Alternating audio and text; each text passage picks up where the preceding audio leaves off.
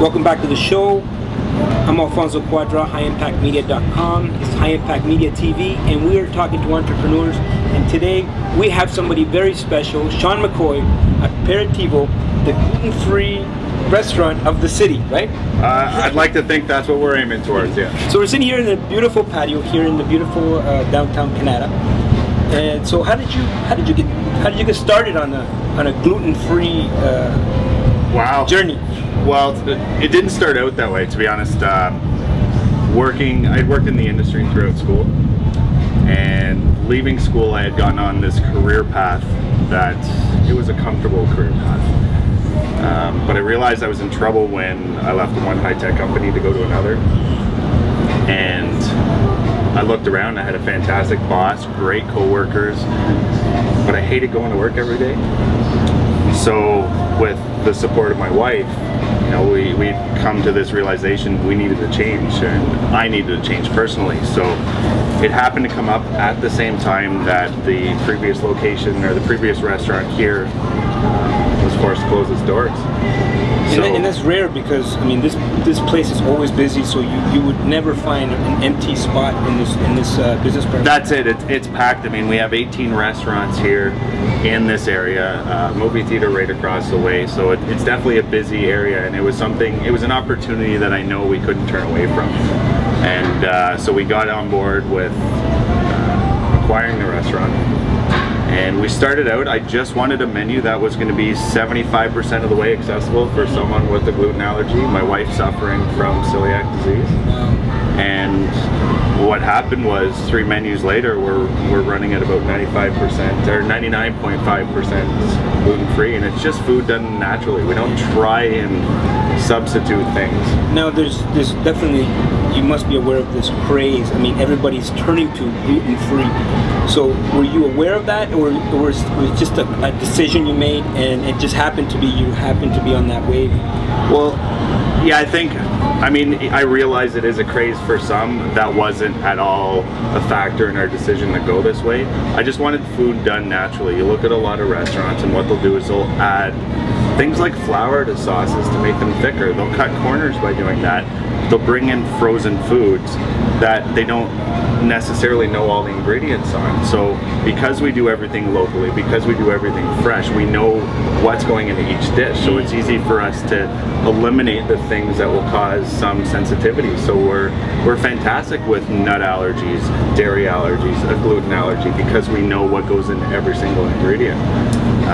But we didn't start out that way. It was, you know, I just wanted options for my wife. I wanted her to go to a spot and she could eat and choose a few things. A lot of other restaurants will say, yes, we're gluten-free, but if you go in and look at their menu, it's unfortunate, because they'll say, you can have this steak, but it's not seasoned, and you can't have any of the sides that normally come with it. You can have a salad, or maybe the fries. Home, right? That's it. So we wanted something that was going to do great food, and different food. You're not going to get our style of food anywhere other than, you know, Westboro and downtown. So it was a way to elevate food taste, but at the same time keeping true to the natural state of food. And by that, we kind of achieved the gluten-free side. It came along with it. And now you are Ottawa's prime gluten-free restaurant, hands down. Sure. I don't want to say that. You know, it's something we're always striving to be better.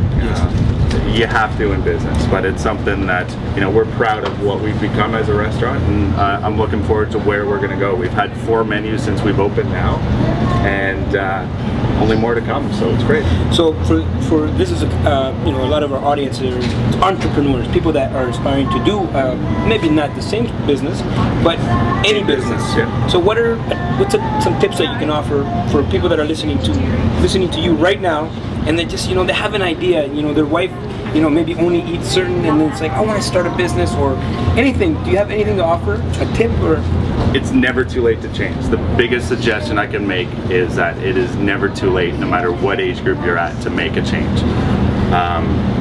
I myself was caught in a position that was comfortable, and you know what, when you decide to make that jump, it's terrifying, because you don't know what's going to be around the turn. You don't know what that road brings, but if you have that inner desire and passion to do something, to make a change, it's never too late to try. It's all about being happy in life. Life's way too short to go around doing something that, yeah, you know what, you may get paid okay, but if you're not happy doing it, you're going to be miserable in life. So the biggest thing is find that inner happiness in anything you do and chase that.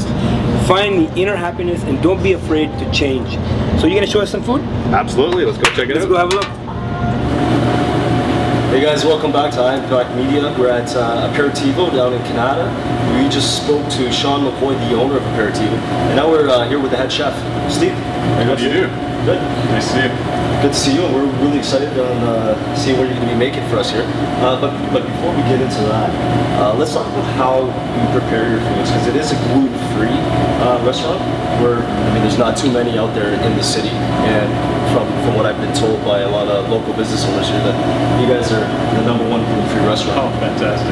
So, what does it take to prepare gluten-free? I know you guys don't have any food prepared and then serve it like some other restaurants do. We don't bring anything in frozen. We pride ourselves on being a scratch kitchen. Everything's made from scratch. We know who our local suppliers are. We love to get our produce from out the street. We know most of our protein suppliers, and they're all local too. So it helps the community. It helps us know what's going on the plate. We can take more pride in what's going on the plate. As far as the gluten-free aspect, it was brought to us as a challenge. We didn't originally set out to be, okay, let's be 100% gluten-free. It was set out as, what can we do? What can we do gluten-free? And as we snowballed the first and second and third menus, it just became easier to keep pushing flour or wheat flour out of the menu. And things became, it started off as a big challenge. I'm not gluten-free or live that way.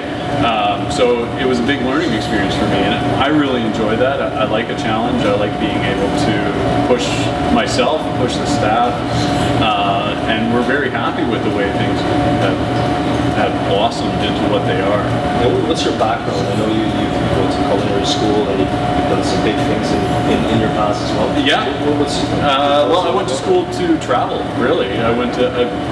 Everyone needs to eat, so I thought I could be a cook, and it would be super simple. I could go anywhere I want and get a job, and it did work out that way. I was able to travel through most of my 20s, Australia, Southeast Asia, as well as across Canada a couple times, and I ended up here in Ottawa and didn't actually think that, okay, I'll be a cook forever. I thought it was going to be something that I just did for now.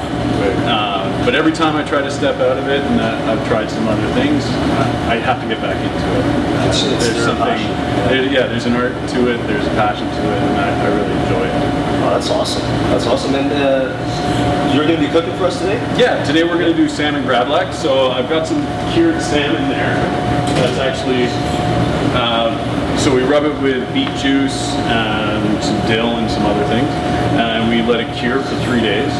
And we serve it on these little zucchini fritters, which I'll just pull up and do well for it. Just go ahead with it, you're rolling.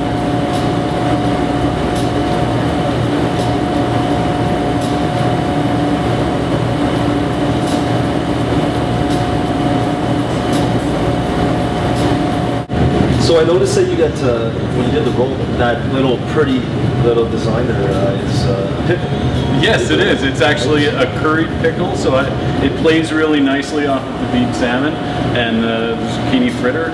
Little turmeric oil, little creme fraiche. Would you care for a bite? Looks awesome, and I will take a bite. I'll join you. So cheers on this one. Good luck. Aperitivo.